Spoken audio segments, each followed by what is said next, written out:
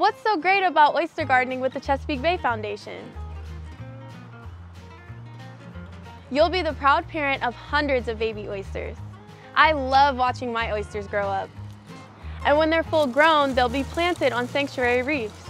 There, they'll grow, reproduce, and create homes for hundreds of plants and animals.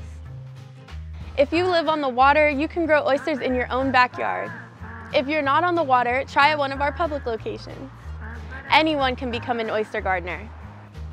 First, register as an oyster gardener with the Chesapeake Bay Foundation.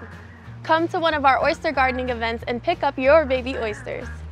Hang them in a cage on the water and make sure they don't sit on the bottom. Check them every week or two.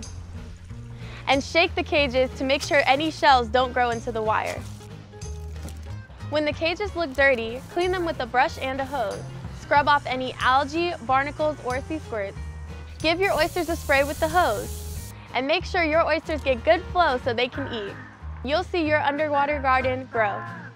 After a year, return your oysters to a Chesapeake Bay Foundation roundup and pick up new oysters. The full-grown oysters will go on restoration reefs, creating a healthier Chesapeake Bay. You can be part of an amazing natural cycle. It's a great learning experience for kids. So give it a shot.